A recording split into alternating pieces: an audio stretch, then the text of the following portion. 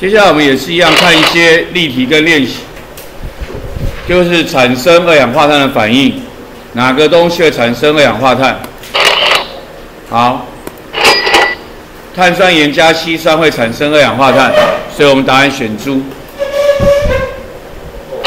选项 A 钠加水产生的是氢气，然后醋酸加氢氧化钠叫做酸碱中和，产生的是盐类跟水，并没有气体。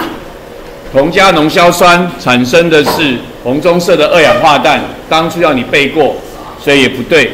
所以只有猪选项叫做碳酸盐加硒酸会产生二氧化碳，所以我们答案选的是猪，所以我们答案选的是猪。OK，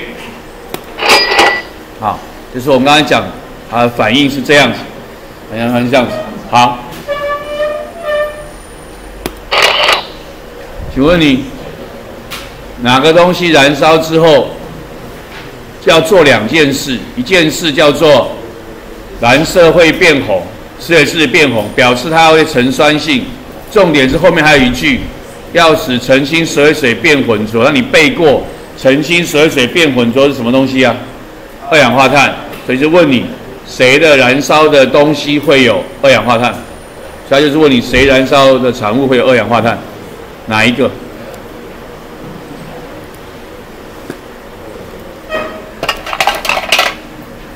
很沉着。你跟我上 A 吗？你说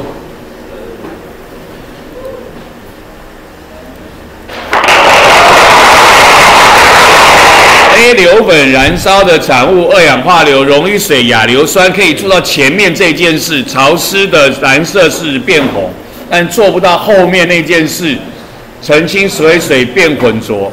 镁带是氧化镁、氢氧化镁根本碱性，氢气燃烧是水是中性，根本不可能。只有酒精，酒精燃烧完产物是二氧化碳跟水，二氧化碳，所以会使澄清水变浑浊，所以我们答案选的是猪。那碳酸氢钠加醋酸，如果你有记得我要你记的是，你就晓得它产生的是二氧化碳，所以他就问你说，关于二氧化碳哪个叙述是错的？哪个叙述是错的？所以他这里就是在问你，他实际上是在问你关于二氧化碳的叙述谁是错的。但你必须要了解我请你背下来的事情，叫做碳酸盐加硒酸会产生二氧化碳，哪个叙述是错的？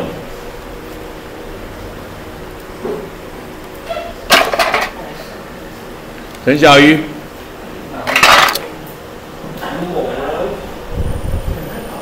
哪个叙述是错的？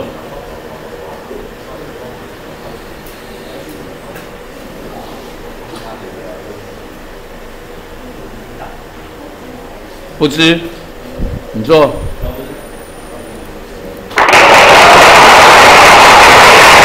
碳酸盐加硒酸产生二氧化碳，溶于水会形成碳酸酸性，酚酞在酸性是无色的，所以 B 选项是错的。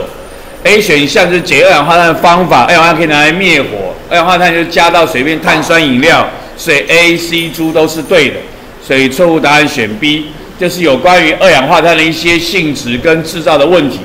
好，请问有人有问题了吗？没有，很好。